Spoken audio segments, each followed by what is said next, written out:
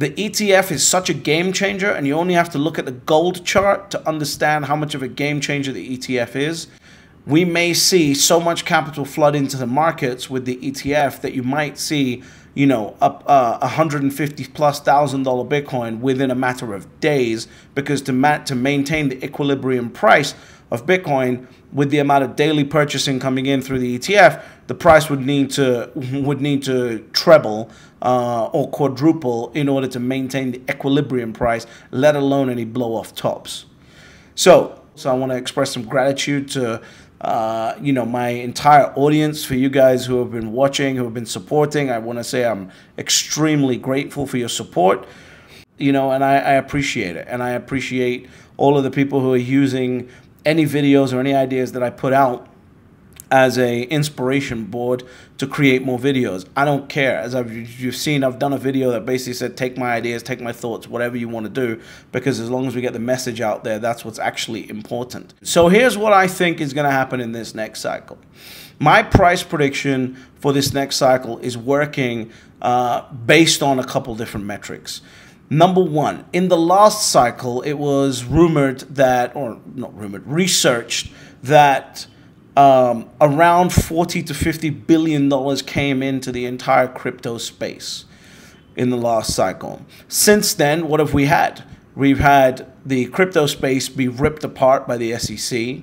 We've had more awareness around Bitcoin. We've had CNBC talking about Bitcoin every single day. We've got BlackRock filing for an ETF. We've got asset managers with $17.7 trillion under management filing for Bitcoin products. We've got other banks who don't have filings for Bitcoin's products out there basically talking about how great Bitcoin is. We've got asset allocators talking about how much money is going to come into the Bitcoin space.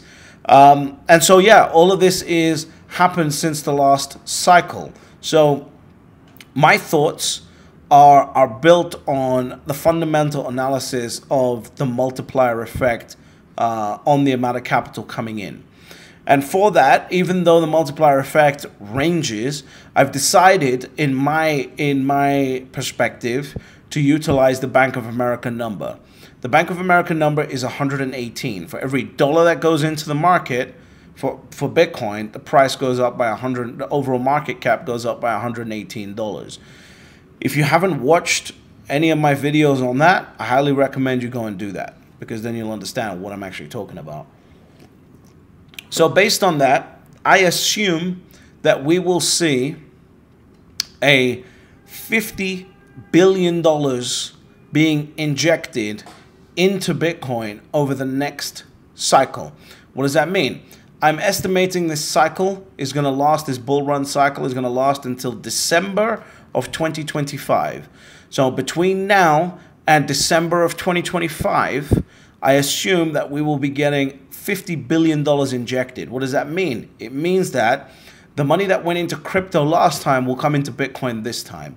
It means that more capital will be coming in. It will make up the difference of any money that still tries to go into crypto. But $50 billion is my prediction that will be injected into Bitcoin in this next cycle.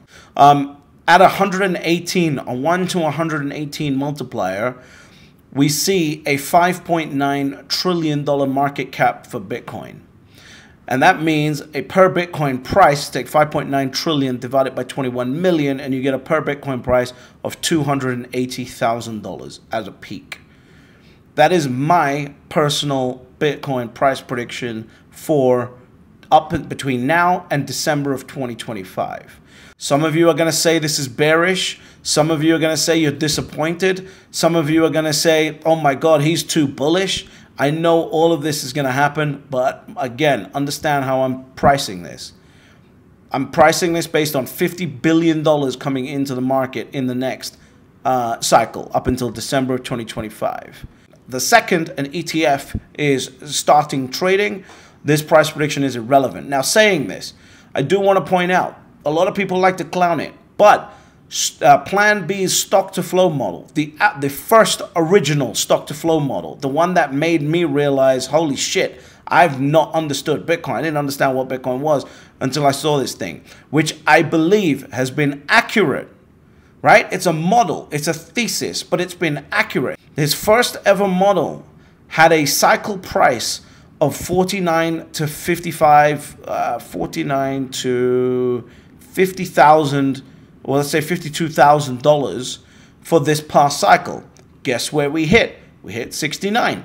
It went above and now it came back. Yeah, we didn't have the blow off top like we had in 2017.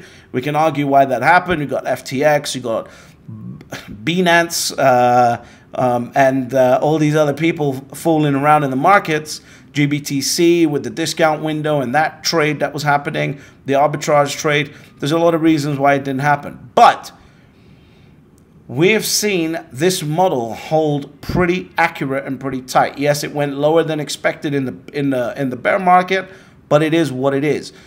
It is still tracking pretty accurately for a model, right? And for a thesis. So that is correct. Now, for the next cycle, that model actually predicts a model price of $450,000.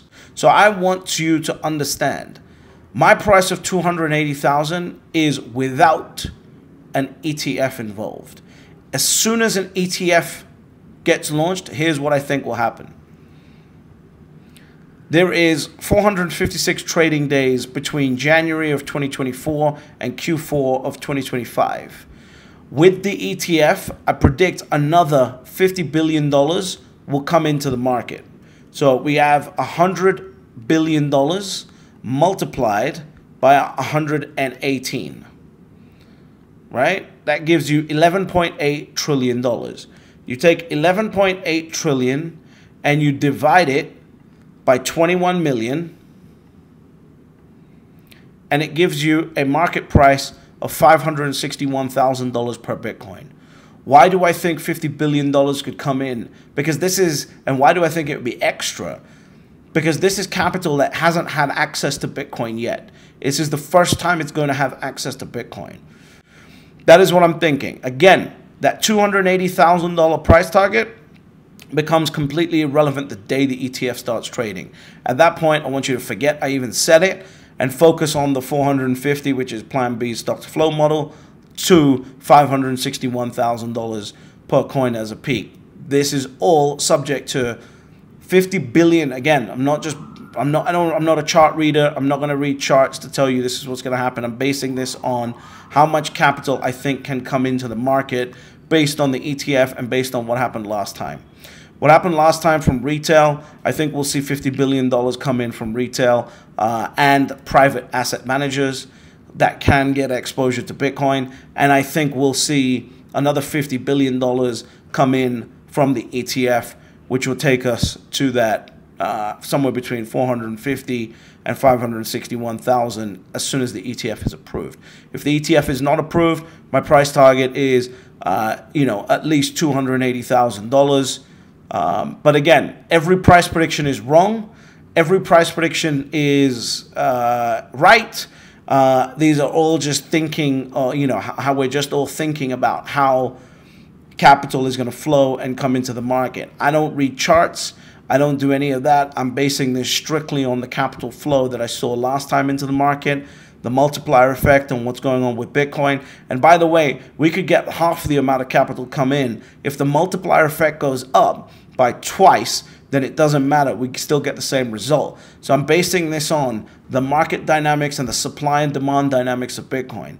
There is nothing here that is magical thinking. You can work it out for yourself. Just go 50 billion in, multiplied by 118 equals $5.9 trillion market cap, divided by 21 million gives you a $280,000 price target. Now, whether we can agree or not that $50 billion will come into the market is another story. We can argue about that. But that is my price target, and I want you to focus on getting yourself, because that's the only thing that matters. I don't care whether I believe a $280,000 minimum Bitcoin price for the next cycle and the day an ETF starts trading, that's irrelevant, and we go from 450 to 561. I don't care whether that's relevant or not. it's irrelevant for you. This is my price target, and we can debate it, and we can talk about it, and we can mentally masturbate about it. But the only thing that actually matters is you getting to your 1 Bitcoin and allocating a position, because the capital is about to start flowing. The interest rates are about to start loosening up. More capital is about to start pumping into the market because you're walking into an election year. You're dealing with a situation. We've had the tightest rates in probably most people's lifetimes at this point, with the rate tightening that's happened. It's way past Volcker's rate tightening, and that's got to loosen up because there's also $8 trillion of debt to refinance, and they will not be refinancing that at these high levels of interest rates. So the interest rates are about to come down. Capital is about to start flowing. You've got the ETF about to get approved. Bitcoin's more of a mainstay asset, and you're worried about price prediction videos. This should be absolutely irrelevant to you. The first thing you should be focused on is actually securing the hardest, most secure asset humanity has ever seen, that is about to be, the cage of wolves. The institutional wolves are about to be unleashed upon. That's what you should be focused on, not this, because ultimately there are still only 3 rules to Bitcoin. Step number 1, you buy Bitcoin. Step number 2, shut the fuck up. And step number 3, you get fabulously wealthy.